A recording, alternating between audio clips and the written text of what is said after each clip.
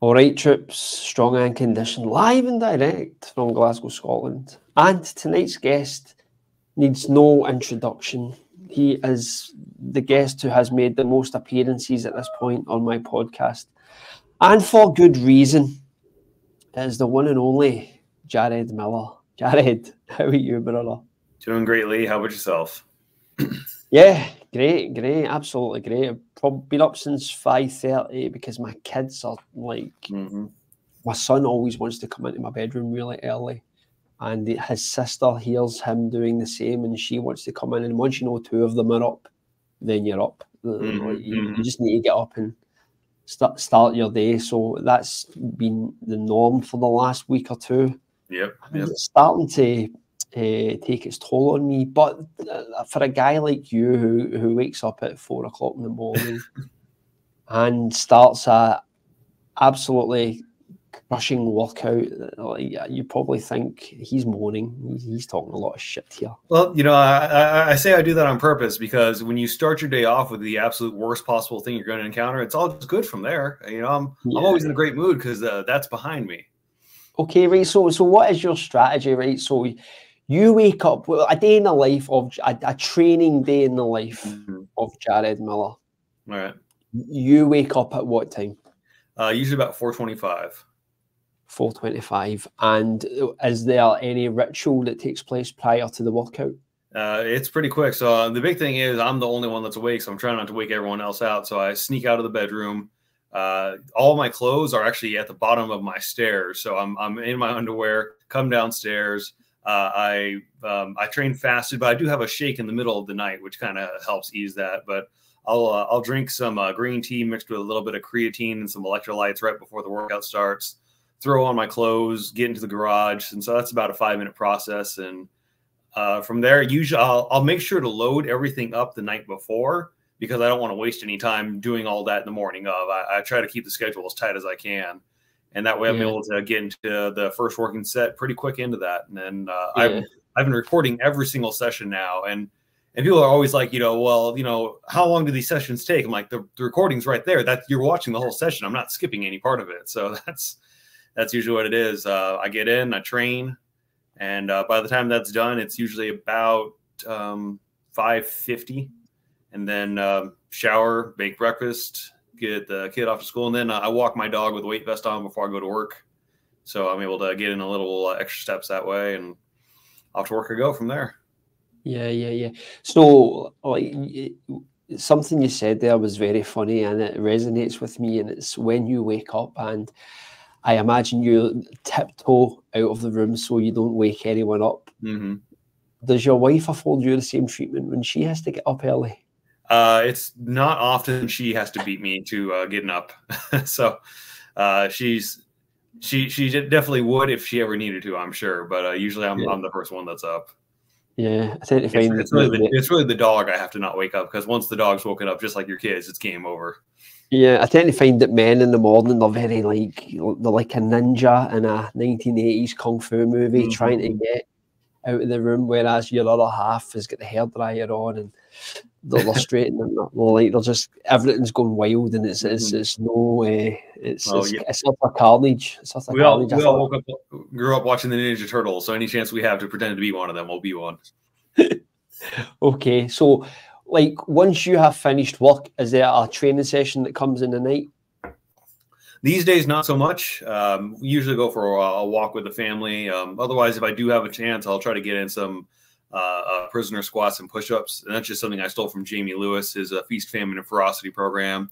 Talked about doing 300 of those a day just to maintain human balance. Yeah. So that sounds to me like you've scaled down the workout frequency on a daily basis. Is there any particular reason for that? The big thing was I'm at a point now where the amount of training I need to do to get the results that I want isn't as significant as it was before. And I think I'm training just a bit more effectively than I was before. It's a little bit more dialed in, and it's a little bit more focused on kind of a broader spectrum of fitness. And that's where walking's really taking a big part of my training there. I do try to get in that evening walk, but a lot of it too is just prioritizing time with the family.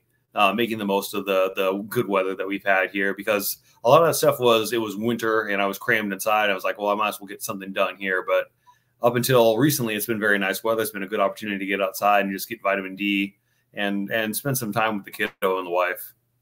Yeah, yeah. So like how are the workouts programmed nowadays? Like, I know, like the first time we spoke, they were like, there was a lot of conditioning work in there. Are you still continuing in that same vein, or are you like down some other rabbit hole at this point? So conditioning still in the forefront, but also some other rabbit hole absolutely sums it up. I recently released an idea for a ebook that I'm currently living. Chaos is the plan. And what it boiled down to is I said, I'm going to write a training ebook in 3 sentences. And, you know, from there, of course, there's going to be ways that you can expand on that.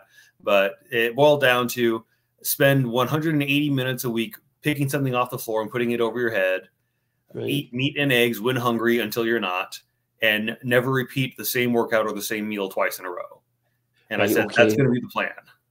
Right. Okay. That gives me a lot to work with. I'm glad you brought that up, because I have seen this book mentioned, and I have had a brief overview. In fact, I had a wee look today at it. So the idea behind 180 minutes of lifting stuff above your head, is that just a broad time span you've created, or is every session focused to ensure that you hit that 180 minutes, which is either a minimum or a maximum?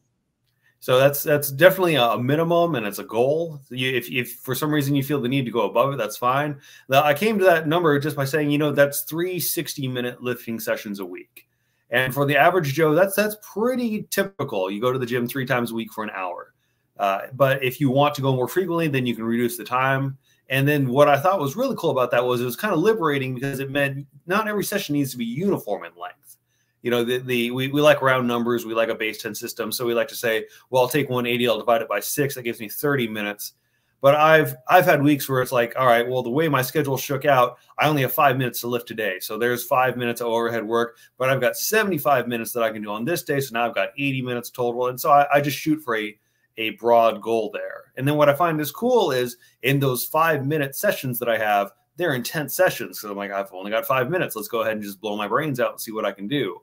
The longer sessions I can stretch out, I can make them more just kind of type 2 conditioning, something that gets the heart rate elevated but isn't killing me. And then I just go for max reps. Having that number as a guideline instead of a hard set rule allows me to really sort of play with what I'm doing there. Yeah. So why the focus on lifting overhead? I've just, from my own experience and looking historically, and it's worth noting, it's not just lifting overhead, but it's got to be something that's on the floor to begin with. Because if you just take it out of the rack, that's a different element. But taking something off the floor, picking it up, and getting it over your head somehow, some way, it really just makes the whole body come into play, which I think is really valuable as far as developing a physique and strength. And what I've said about this protocol is, people already look at it and criticize it from the perspective of powerlifting, Olympic lifting, strongman, CrossFit, et cetera, et cetera. And I say what this will do is it will not achieve a specific goal. It'll have your body realize its own potential. And it'll eventually, everyone who would follow it would gravitate towards some sort of optimal humanity. And that, you know, that's pulling right from Nietzsche there, the overman. But it's this idea that, you know, if you start out and you're overweight, you're overfat, and you keep doing this and you abide by the nutritional principles, your body will naturally gravitate towards a more slim, leaner physique, because it's trying to survive what's experiencing there. But if you start out skinny and you keep doing this, your body's going to add the necessary amount of muscle in order to be able to overcome constantly this demand of picking something up and putting it over your head. Ultimately, it's the longest range of motion you can possibly have. Aside from if you were to start from a prone position, which is something I'm thinking about adding into it, is have level changes and also pick something up and put it over your head. So like start with a burpee, come out of the burpee, pick up something, put it over your head. Now you've gone flat from the floor to over your head. But in either case, it's just a very long range of motion. And it's really just kind of dominating whatever sort of weight or implement you have to work with. Yeah, yeah. So something sticks out to me there when you mention a physique, because nowadays like physique-based training is very focused. It's very focused on body parts, biomechanics, whereas your approach, it doesn't seem to have that type of focus. Not at all.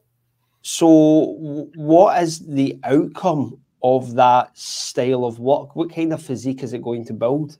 You know, this harkens to something I've written, and that was the idea of being that which does. And it's ultimately this idea that any creature that is picking something up that's heavy and putting it over its head many times, its body is going to have to eventually become the kind of body that can do that. And yes, of course, you know, this is not going to achieve a bodybuilding physique, because bodybuilding is a very specific physique, and it's ultimately an illusionary physique. It's about trying to not just be the biggest, but to look the biggest. And we do that by bringing the waist in and tapering it, making the lateral deltoids really big, making the quad sweep out.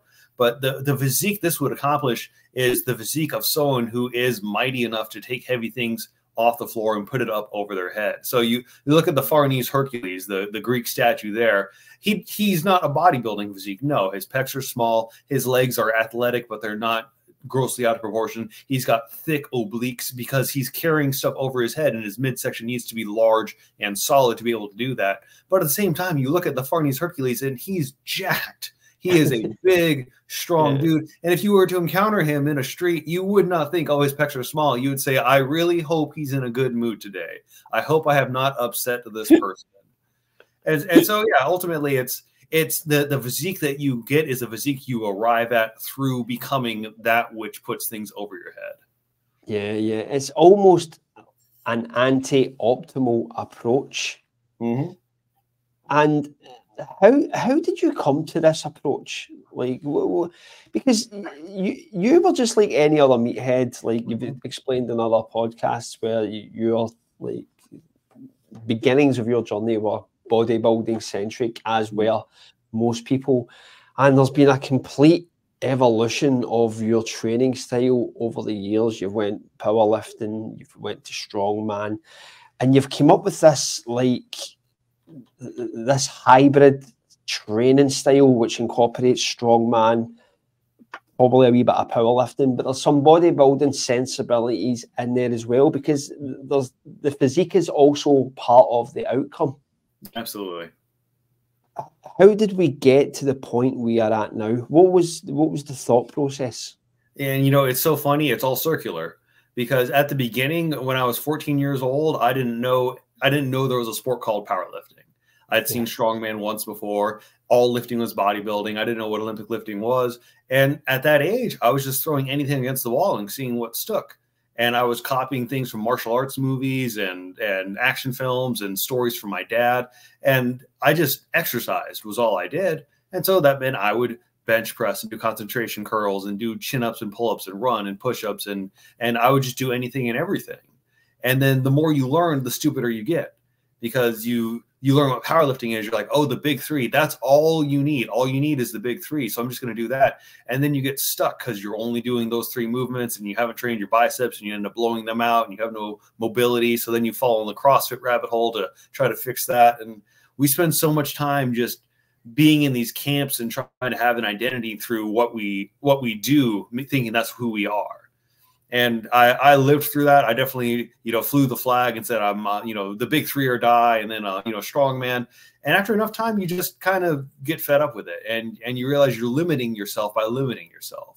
And there's so much more out there that if you're willing to take the risk and just try something different, you can develop so many more areas and avenues of fitness. And so many of these things that we're holding back from are weak points. Yeah. I know you're always apprehensive of telling people what to do. I know you kind of just go, I'm doing this. You're more than welcome to try it, and you may get a similar outcome. However, if you know what you know now and you were beginning again, how would you start the journey? If it were me personally, or if I had... I don't want to ask you outright, because I know you're quite coy about giving direct advice to people. They should do this, they should do that. But I mean, like, to put yourself in your own shoes, if you were beginning again, knowing what you know now, how would you approach the journey you are on from a beginner's perspective? And the big thing I say, and it always upsets people, is I say, play a sport. I would play a sport before I did anything else. And that is what I did. I played sports before I did anything else, because the act of play is so significant for developing the ability to be an athlete. And so many people skip that, trying to be an athlete first, and they spend years trying to learn skills that take months to develop. If I had played a sport where I was running, jumping, shifting laterally, moving my body through space, colliding with other humans, avoiding colliding with other humans, learning how to strain, learning the difference between pain and injury, learning the difference between pushing too hard and pushing just hard enough, all these incredibly valuable things that you can just pick up instinctively by just playing would be huge. And I'd make sure to do that. Once I had that down, then I would engage in actual training. I would limit that initially to body weight stuff, machines, dumbbells, and practice the barbell lifts with a straight bar or a broomstick or something, but ultimately just work on developing that coordination and basic strength skill set before I really started pushing hard. From there, if I could, I would get instruction on the basics of cleans and just the quick lifts, just because at a beginning stage, that's the time to learn those things. Anyone who's seen my videos knows that my clean is just a total monstrosity. At this point, it's actually kind of what benefits my brute strength is the fact that I don't have any skill to back it up. But it would be nice to be able to have that option should it arise. Yeah. I avoided the power lifts when I was initially starting because I was told they were dangerous, and so that sucked. It would have been nice to have learned how to properly hinge at the hip. So, you know, kettlebell swings initially for that, and then eventually into some deadlifts. Learning how to brace my core for the squats would have been a phenomenal skill to develop early. And then from there, just stick with the basics. Dan John talks about how the power lifts and the Olympic lifts put together are probably the best combination of programs you can have, and I can definitely see that. I would like to use kettlebells put in there just because there's so much you can do with that stuff. Keep the body weight going. But that initial foundation of sports and then some basics there, sled dragging, conditioning, all that stuff. I think I'd rather have a broad spectrum approach at the very beginning there, and just try everything, different rep ranges, different sets. And if I decided to focus, I'd focus from there. Yeah. To comment on your clean, I get what you're saying. I mean, I will say that your clean, it's not the most aesthetic clean. You're just getting the weight up there. But I think there's merit in that, because you're just doing it. Like, you're just getting the weight up there, and it's not optimal, but it's still going to have a positive response on the body, as long as you're keeping it safe to a certain degree, as long as you're not like jerking your spine into some contorted position or anything like that. But what you're doing is you're giving liberation to guys like myself who are not really adept at these movements, and letting them know that just go for it. Don't be hamstrung by technique. Just get the weight up there, as long as you're doing it in a safe, controlled manner. So I think that's a positive on your part with regards to technique. Well, I appreciate that. What is your actual opinion? Do you think technique can be a limiting factor in some respects for people, in the sense that they can focus too much on technique and it will hold them back because it starts to like breach into the area where they're actually not using as much weight or strength as they should be to elicit a response? Yep. So there's a two-prong issue there, and you've touched on both of them there. And one is absolutely people will worry too much about technique deviation that they never get to the point where they actually push hard enough to elicit a response to the body. Because the body does not like adding muscle to it. Muscle is metabolically expensive, takes a lot to build muscle, takes a lot to maintain muscle, and if given the choice, the body won't build it. So you have to place a demand on it and basically give it a stress signal that says, building muscle is safer than not, because if you do not build muscle, we will die.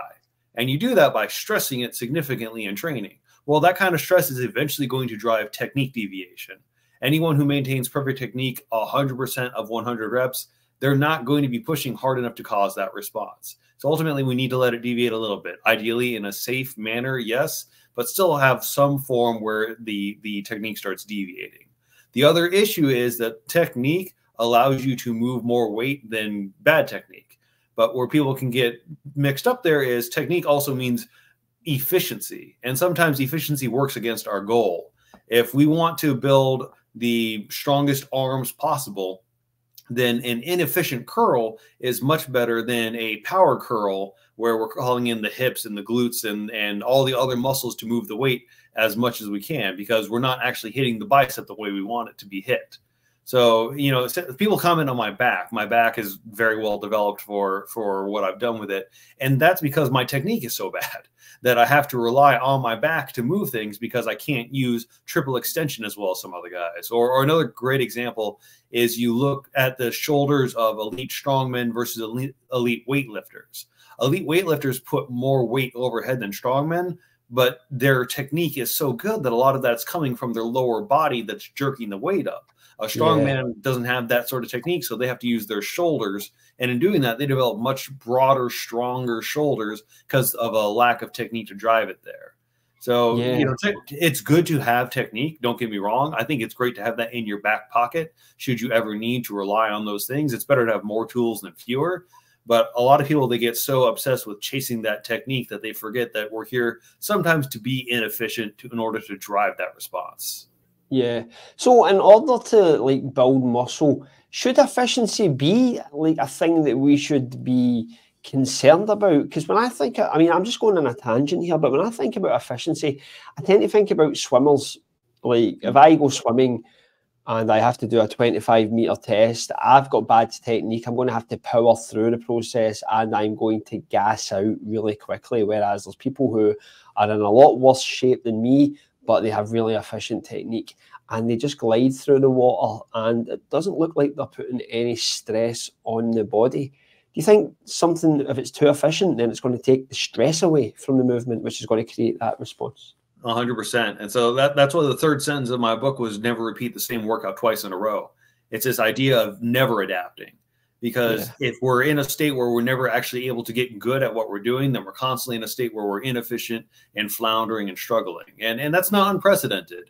John Anderson and John Meadows, two Johns, have both talked about how they never have the same workout twice.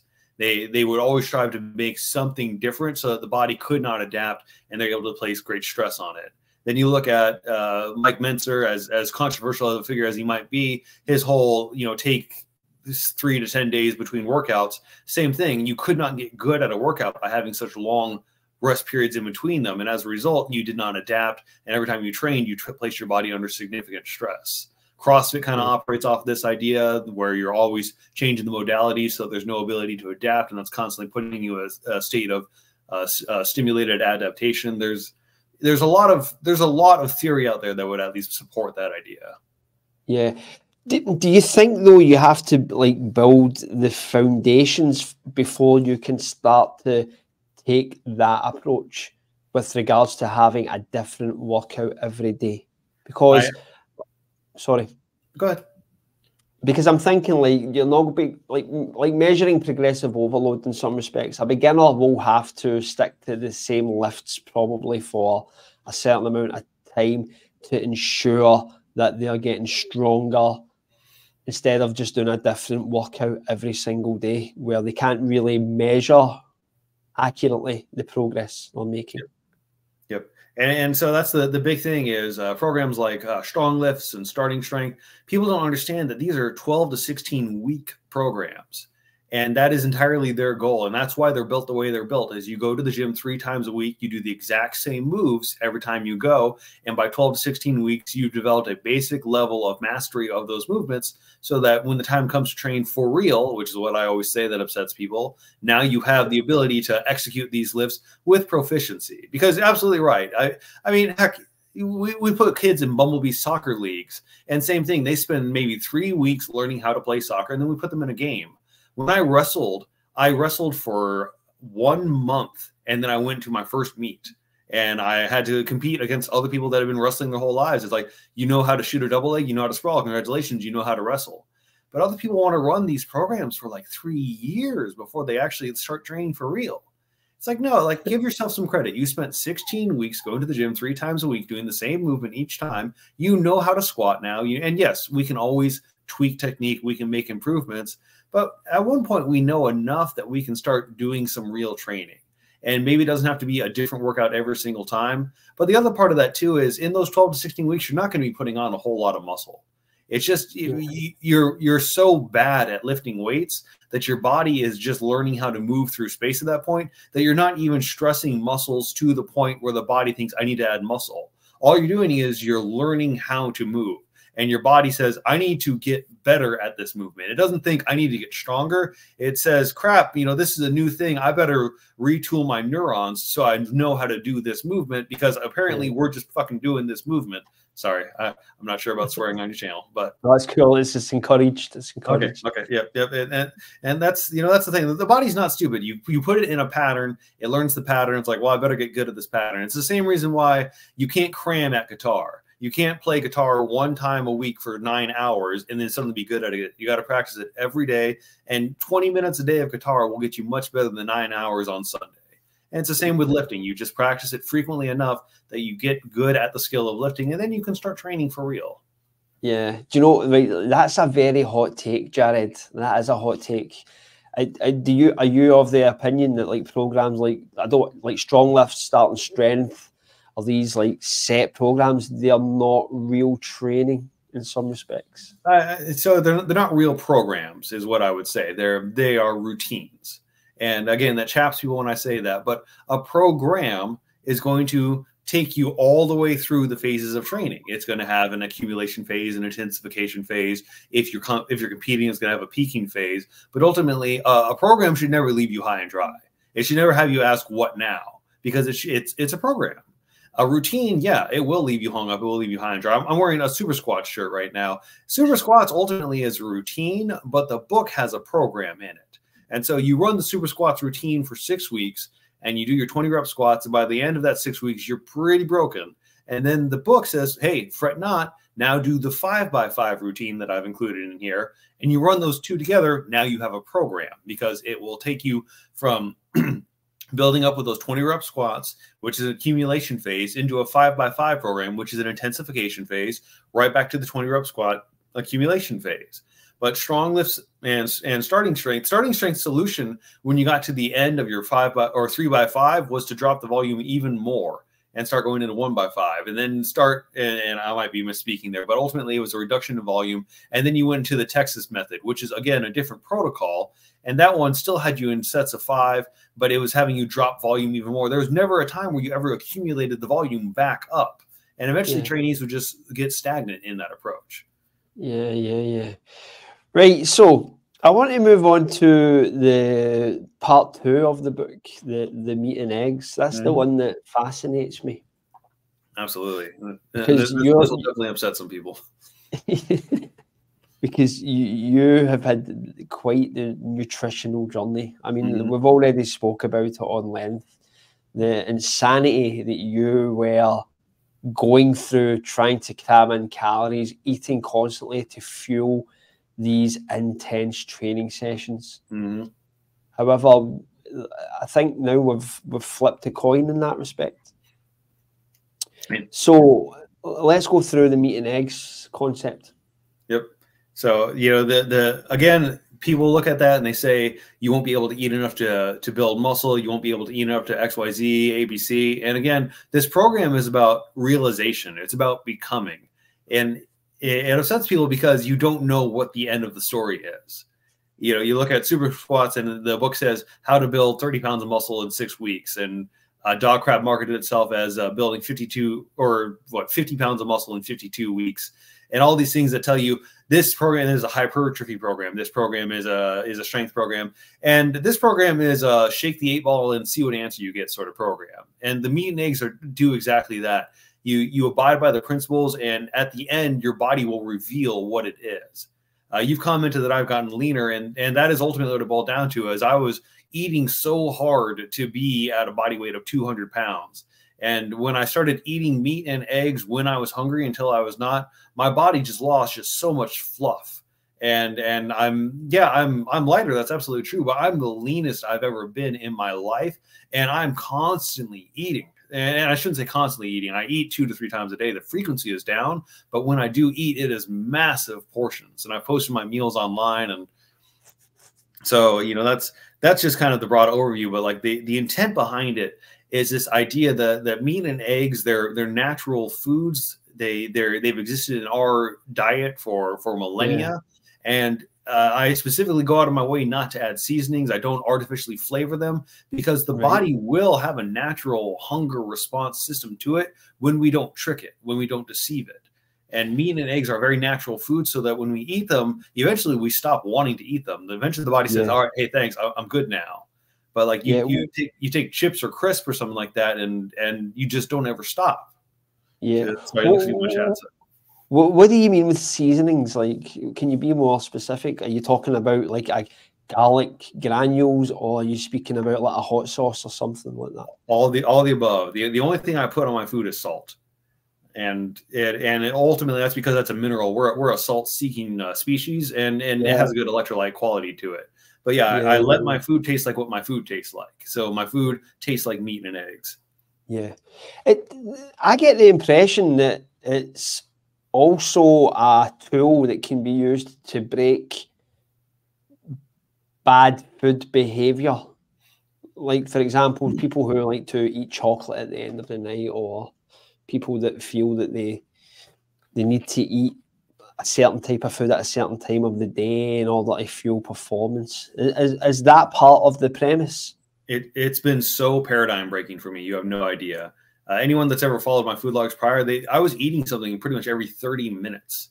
And I was just always in a state of putting something in my mouth, chewing, eating, swallowing, snacking frequently. And I switched to this. And what, it was, the big thing was it's eat until you're not hungry, because I was always leaving the table hungry. I was always leaving wherever I went to hungry. I was not eating enough food. And I had this idea in my head that there was a certain limit. And once I reached it, I couldn't eat that anymore. And I stopped doing that, and I just keep eating meat and eggs until my body eventually says, hey, we're good. We don't need any more of that.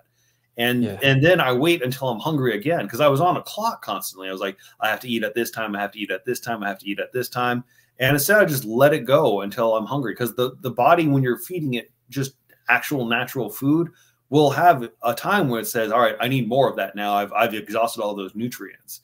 But when you feed it things that are artificially made to be hyper palatable and don't provide a whole lot of nourishment, you keep on eating and eating and eating, and you never reach satiety. And then when you're done, you've jacked up your insulin, and you weren't really satisfied to begin with, such that you're looking for a snack as the meal's done.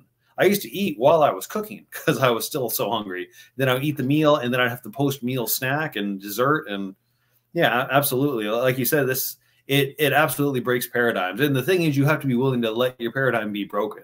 If you're the kind of guy that says, I have to eat at this time and then at this time, it's going to be very hard to make that work. But if you really abide by, I'm going to eat when I'm hungry, and I'm going to stop when I'm not, and I'm going to wait until the next time rolls around again, then it's so much simpler. And that was really the big thing, is I wanted to write just the simplest protocol I could come up with, because everything is so complicated online that I wanted to prove that it doesn't need to be.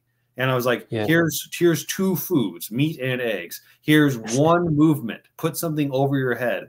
Do it for 180 minutes, and then just don't ever do the same thing twice.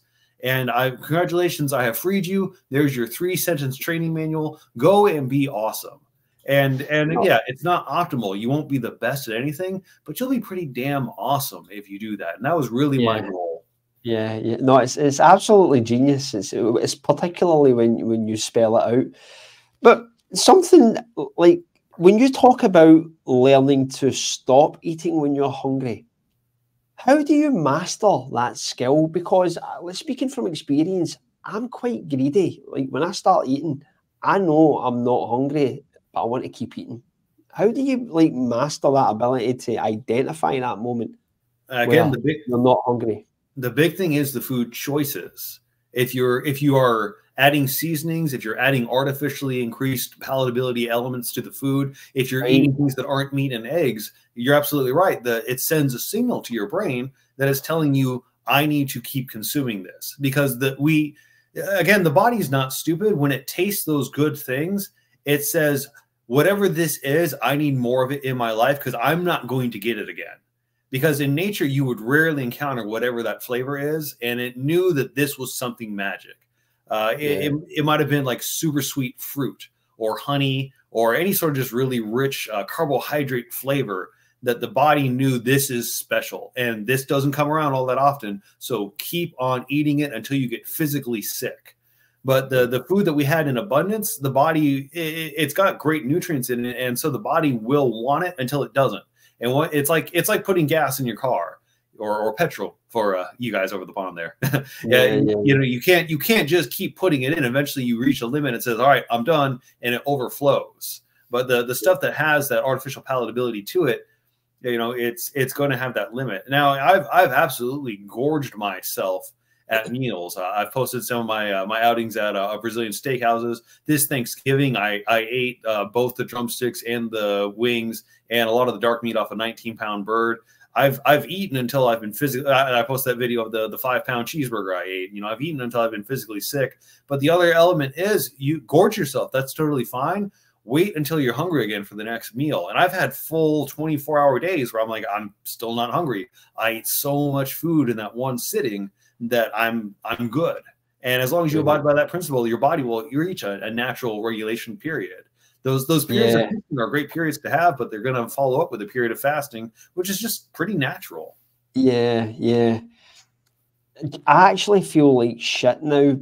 Like I feel like a light bulb's went off in my head, because before we started this podcast tonight, I intentionally made chicken thighs because I'm trying to eat a lot more meat as opposed to, like, I'm trying to drop the carbs a wee bit and so forth. And I doused them in garlic. And I ate 2, but I could have easily eaten about 4 or 5.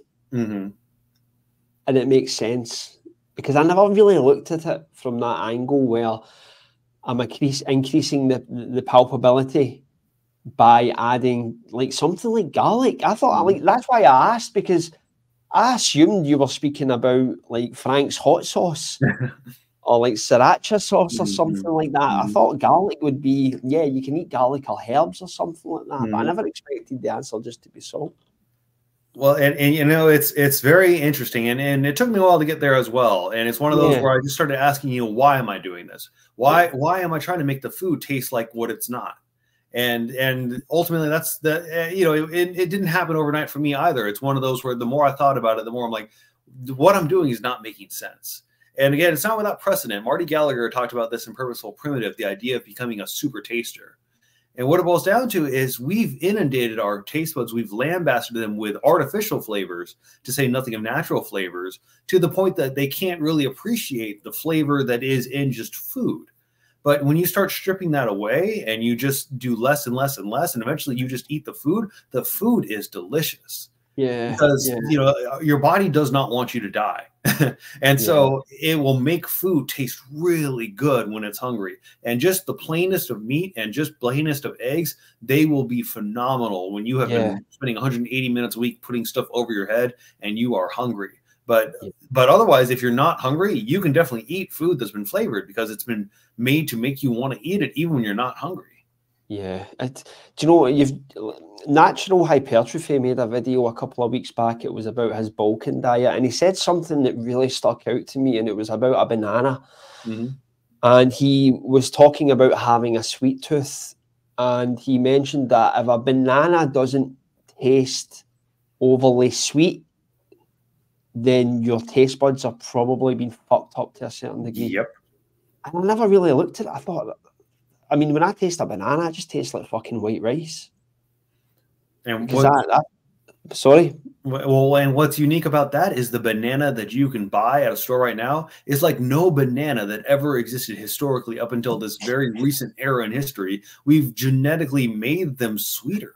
You know, so yeah, that's the thing. If you can't appreciate this genetically modified super sweet banana, then absolutely, he's absolutely right. Then something is awry. So what's this story with the feasting concept that you sometimes utilize? Because you're speaking there that you'll go on a 24-hour fast, which may follow like a feasting session, so to speak. What's your mode of attack in that respect? Is it still just meat and eggs, or can you start bringing other things into play to maybe just like fill up glycogen, or just give yourself a break from that limited repertoire? So, the big thing is for me is I'm not restricting myself when I'm eating meat and eggs.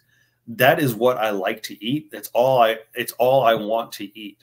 And so when I get a chance to feast, I feast on meat and eggs. I just eat a massive quantity of it. On my birthday, I went to a place called Texas de Brazil, which is a Brazilian steakhouse, and I just ate until I couldn't. Thanksgiving, I just ate until I couldn't. Now I still have moments where it's breaking away from that protocol. Absolutely right. And that's when it's a social situation. Ultimately, it's a family meal. My wife is a fantastic cook and she makes great dishes, and I'm not going to not enjoy them. And so at that point, though, the feasting is more soulful feasting. I'm not gorging myself physically on food. I'm enjoying the food, but I'm enjoying the company that comes with it. My kid will make dessert, or my wife will make dessert, and I'll enjoy that too, because there's love that went into that. And it's feasting for the soul. But as far as needing to top up glycogen reserves, as far as fueling the body, no, meat and eggs, they're a fantastic fuel source. The feasting itself, I steal that from Jamie Lewis's Feast, Famine, and Ferocity protocol. It's still been one of the most effective things I've done, and that means that I'll have lean periods in my training too.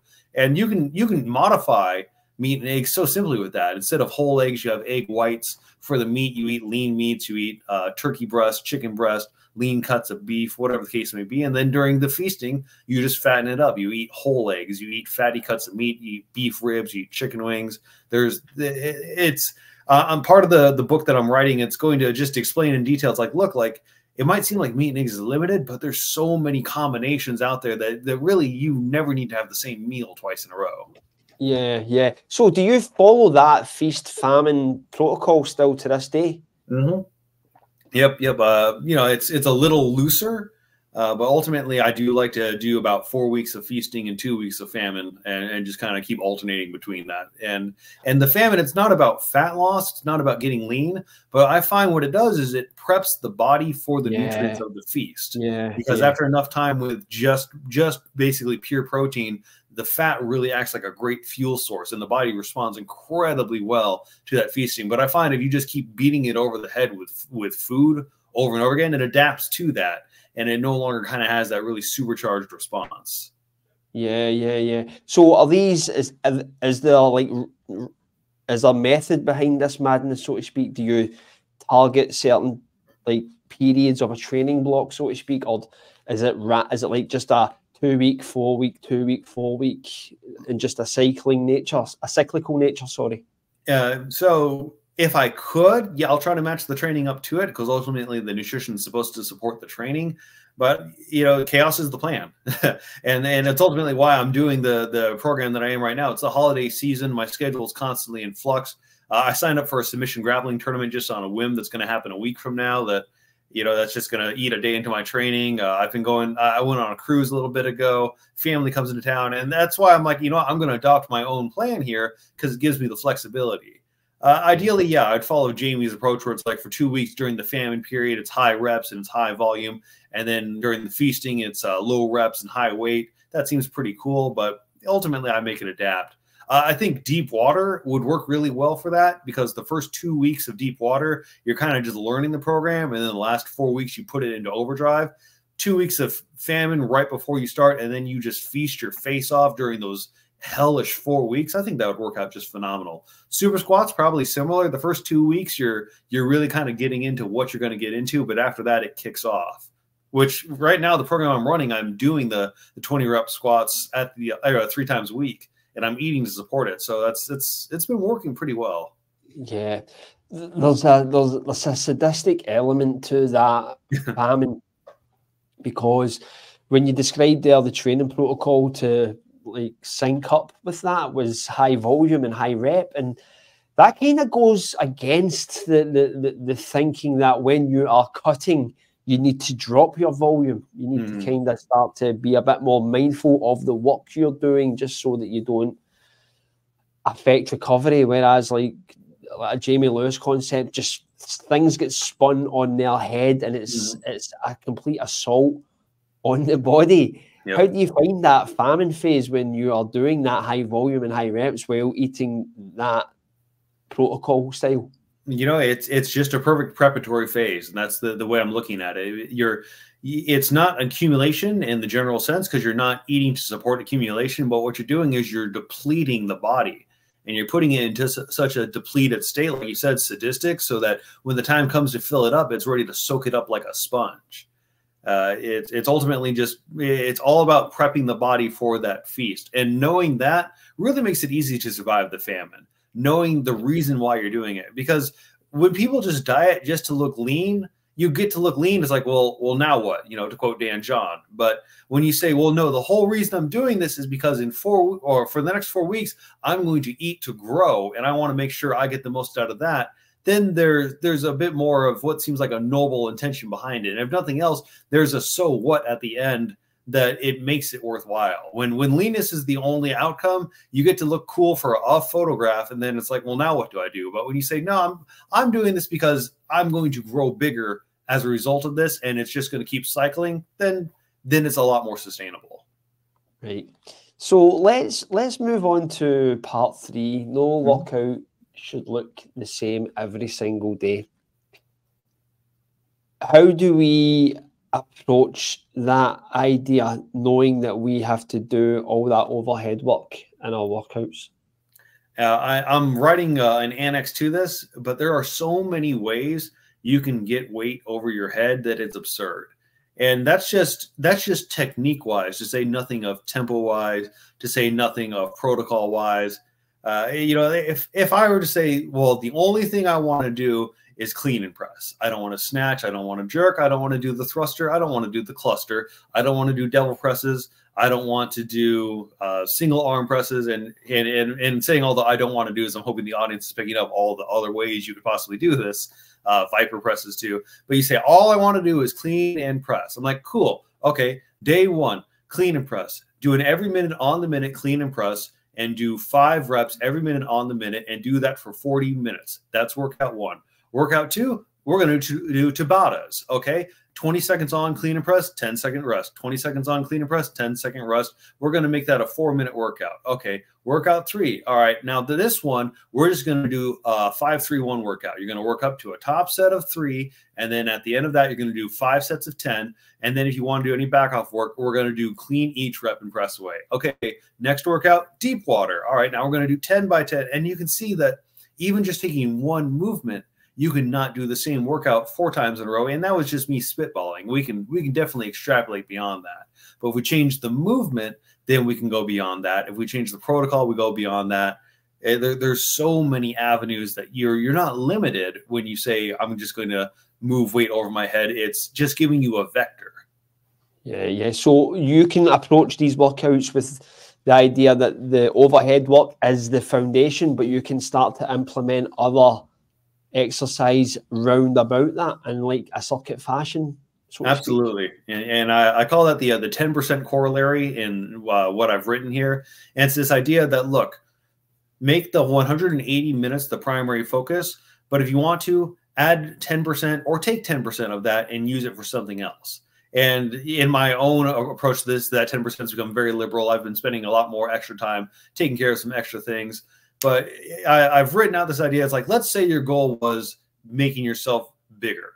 So you got your 180 minutes a week, but then on top of that, 3 times a week, do a 20-rep breathing squat workout and throw that into the end of the workout. Or do Dan John's Mass Made Simple high-rep squat protocol, or take Jamie Lewis's squat protocol from Feast, Famine, Ferocity, or the Jugger Yoke program, or do the dog crap squat protocol, whatever the case may be, and you can do that to get bigger. Throw in some curls if you want. That's totally fine.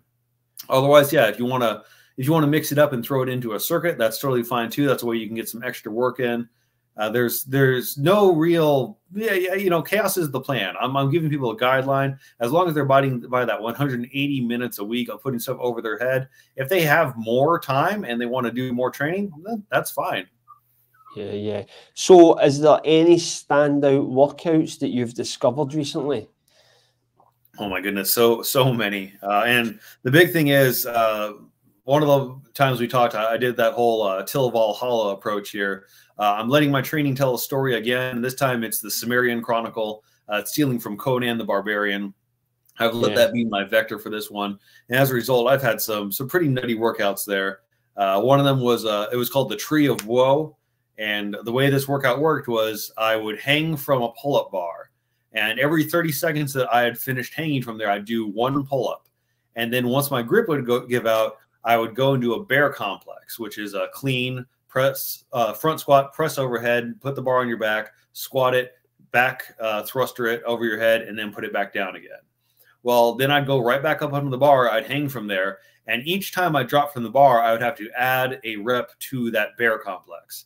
By the time I was done, I think I was doing 12 bear complexes. And what was great about that workout is there's no way to not suffer. You're either on the bar, feeling your body get pulled apart because you've been hanging on a pull-up bar, or you're doing bear complexes. And the bear complexes just keep adding up. And so they add up, and that means you have more rest from the bar, which means that after you've done all those complexes, you can hang from the bar longer. Yippee! You know, what a reward. Yeah. And then you hang from the bar, but you want to hang from the bar as long as you can because it's keeping you safe from those damn bear complexes. Yeah. How the fuck do you come up with that shit, Jared? I genuinely do not know. It's just what my brain does. And it's so frustrating because I don't have control over it coming up with these ideas. I'll just be sitting there and it'll say, hey, you know what would suck? This. And I'm like, God damn it. Yep. That would suck. I guess we're doing that tomorrow. Right. So what were the forearm DOMs like after the Tree of Woe? Say that again. Oh, the forearm DOM. You know, they weren't too bad. I use a monkey grip where I put my thumb over the bar. And so it wasn't so much the hanging from the bar that was, it wasn't so much the forearms. It was more the traps in the back just from having held onto there for so long. I will say, though, the issue was that when I would try to clean the bear complexes afterwards, that sucked because, yeah, I had no grip in me. And so I was at risk of just launching the barbell into my face. I think if I were to do it again, I'd use an axle just because I could continental it instead of have to clean it. But yeah, that part of it really sucked. Yeah. What is the worst DOMs you've had recently from one of these workouts? Oh, geez. I did my annual Thanksgiving Day tradition workout, and that was a trap bar deadlift, 135 pounds for as many reps as possible. And so this completely broke the protocol because it wasn't putting weight over my head, but chaos is the plan. It's a tradition. And I still wrote it into the story. I'm like, you know what? This just sucks. And so I did 301 reps unbroken. And I woke up the next morning and my traps just felt like I'd been hit by a truck. I'm finally feeling somewhat normal after that one. Another one that I did, though, that was more in line with the protocol was a Wheel of Pain. And what I did for that one was took an axle, held it in a Zercher carry position, and I marched in place with it. And then every minute on the minute, when the timer would go off, I would drop the axle and then I would clean and push press it overhead. And same thing, each round I would add a push press to it. So anytime that I wasn't push pressing, I was Zercher carrying an axle, which I had to march in place because I was in my garage. But this would be a great workout to take to a track. And just like the Tree of Woe, you think, oh boy, I get to finally put this axle down, but all it means is I had to clean and press it a whole bunch of times. So that put a good amount of torque on my upper back and biceps. So do you plan these workouts the night before, or do you sit and have a brainstorming session and then at the weekend and then I never intentionally go for it, but usually like when I'm in bed and like trying to drift off to sleep, these will pop in. But I've legit have some of these workouts come up to me while I was putting my shoes on for the workout, where I was, I did my ritual. I came downstairs, I drank my green tea, I put on my gym clothes, and I came down with one plan. And then in the middle of it, I'm like, wait, no, this is a better idea. And just said, all right, let's go ahead and do that then. So were any of these workouts, like what one of these workouts at some point did you go, this is a big fucking mistake? I would say every single one up to this point. But the Tree of Woe definitely caught me off guard. I definitely thought I'd have more in me than what I ended up doing. And I still said I'm going to do this for 40 minutes, and I absolutely did. But when I was done, I was ultimately surprised at how gassed you get from hanging from a bar. Because I thought this was not going to be a conditioning effort. I thought just like, I'm like, this is going to be a grip strength effort. But I would drop from the bar to hanging from it, and I'd just be bent over wheezing. I'm like, I didn't do anything. Why am I so tired? So that definitely caught me the most off guard. it would be also be the mental aspect of just hanging there in time and moving really slowly, like really slowly. And that would be quite brutal. No, my grandpa was famous for saying, if you ever want time to pass slowly, just hang by your thumbs. So what's the mode of attack for this book? How is it going to be released? So the unfortunate thing is I've written all the fun parts already, and now comes the boring stuff, and it's hard for me to get motivated to do that. Because what I want to do is I do want to describe just the basics of all the overhead stuff. I want to get some photos in it so people know what a cluster looks like versus a thruster. I want to get the mechanics down. I want to include some very simple cooking instructions for people who can't boil water, just to make it that eggs and meat is a viable option, because it really shouldn't be all that complicated. And then once that's done, it's, I'm probably just going to rough copy it, make it a PDF, release it on my blog, and find wherever else will host it. I have no set schedule for it.